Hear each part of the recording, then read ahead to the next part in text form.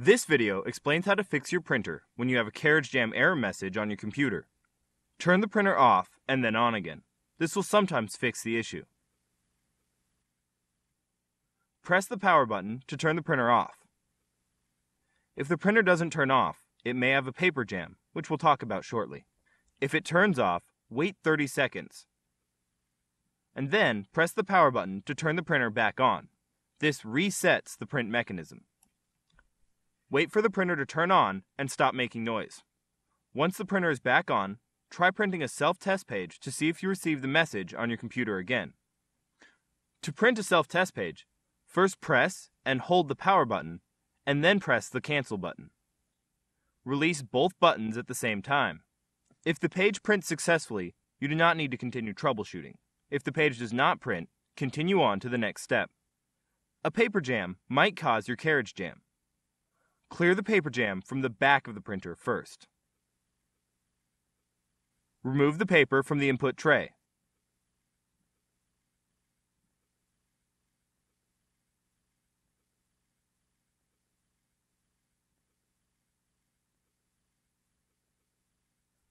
Press the power button to turn the printer off.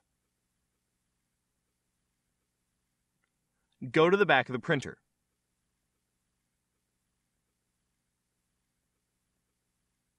Unplug the power cord from the back of the printer. Remove the rear access door or the duplexer. Check the printer for jammed paper. If you see paper in the printer, remove the paper by pulling evenly with both hands to avoid tearing. If the paper tears while removing it from the rollers, check the rollers and wheels for torn pieces of paper that might remain inside the printer. If any torn pieces of paper remain inside the printer, more paper jams are likely to occur. If you're using a duplexer, push the latch on the top of the duplexer and lower its cover. Gently remove any jammed paper from the duplexer. Make sure you remove any torn pieces of paper from the duplexer to prevent future jams. Close the duplexer cover.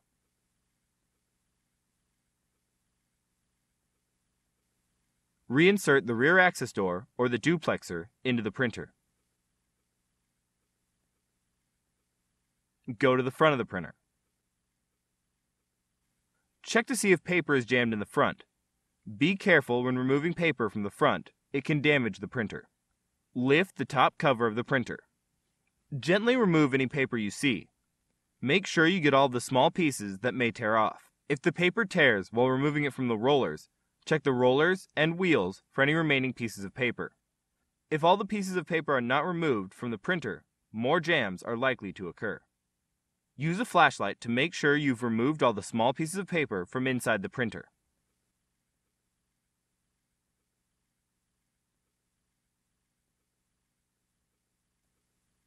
When you've removed the paper, close the top cover. Go to the back of the printer and plug the power cord back in.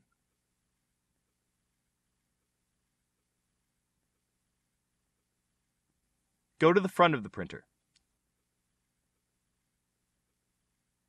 Press the power button to turn the power back on. The printer will reset itself. As it resets, you will hear the printer preparing to print again. It may take longer than it usually does to turn back on. Try printing a self-test page again. To print a self-test page, first press and hold the power button, and then press the cancel button. Release both buttons at the same time. If the page prints successfully, you do not need to continue troubleshooting. If the page does not print, continue on to the next step. Use the following steps to make sure the carriage can move freely. With the printer turned on, open the top cover of the printer. The carriage may try to move into the access area. If so, allow it to move into that position. If the carriage does not move, press and hold the resume button until the carriage moves to the left.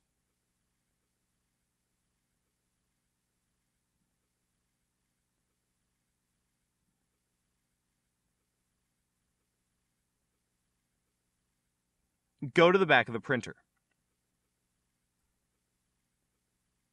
While the printer is still on, disconnect the power cord from the back of the printer. Go to the front of the printer. Check for obstructions under and around the carriage that could prevent it from moving. Make sure the carriage can move freely by gently pushing it to the left and then to the right. This helps find any obstructions that might block the movement of the carriage. Close the top cover of the printer. Go to the back of the printer.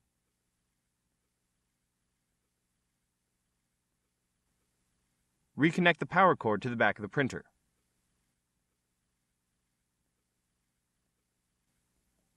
Return to the front of the printer. Press the power button to turn the printer back on. Try printing a self-test page again. To print a self-test page, first press and hold the power button, and then press the cancel button. Release both buttons at the same time. If the page prints successfully, you do not need to continue troubleshooting. If the page does not print, continue on to the next step. Improper placement or installation of the printheads can cause the printer's carriage to jam. In this step, we'll remove and reinstall the printheads. Open the top cover to access the printheads. The carriage should automatically move all the way to the left.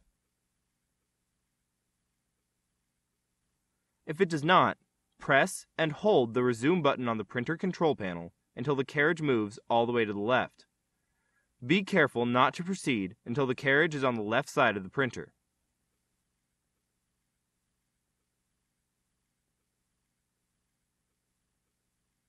Lift the blue printhead latch. Next, lift the blue handle. Then, use the handle to pull the printhead straight up and remove it from the printer.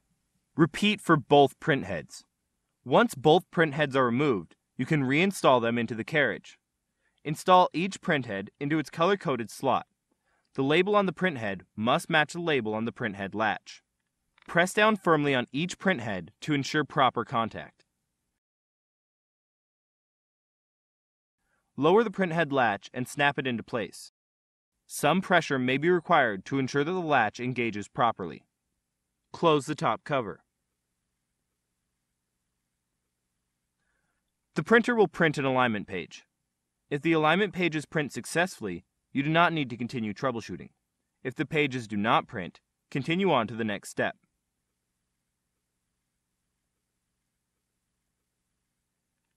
If the error message still displays on the computer, it might not be the printer. The power supply might be the issue.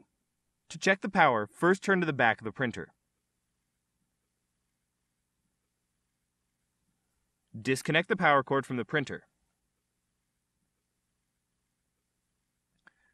Then, disconnect the power cord from the power strip or surge protector it's plugged into.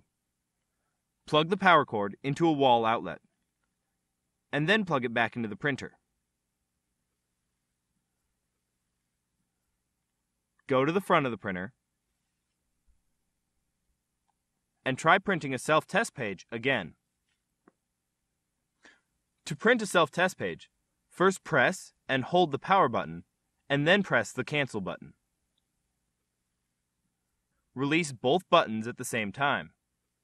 The self-test page prints. If the page prints successfully, you do not need to continue troubleshooting. If the page does not print, continue on to the next step. Sometimes, the issue can be resolved by resetting the printer. Make sure the printer is on. If it's off, press the power button to turn it on. Go to the back of the printer. Without turning the printer off, disconnect the power cord from the back of the printer. Next, disconnect the power cord from the wall outlet. Wait at least 15 seconds. Connect the cord back into the wall outlet. Then connect the cord back into the printer. Go to the front of the printer. If the printer does not turn on by itself, press the power button to turn it on. Try printing a self-test page again. To print a self-test page, first press and hold the power button, and then press the cancel button. release both buttons at the same time. If the page prints successfully, you do not need to continue troubleshooting. If the page does not print, continue on to the next step. If you've tried everything described in this video and you still have a problem, your printer likely needs some type of service. Contact HP to find out what the support options are for your printer. Your options for service may vary depending on how long you've owned the printer and what country you live in.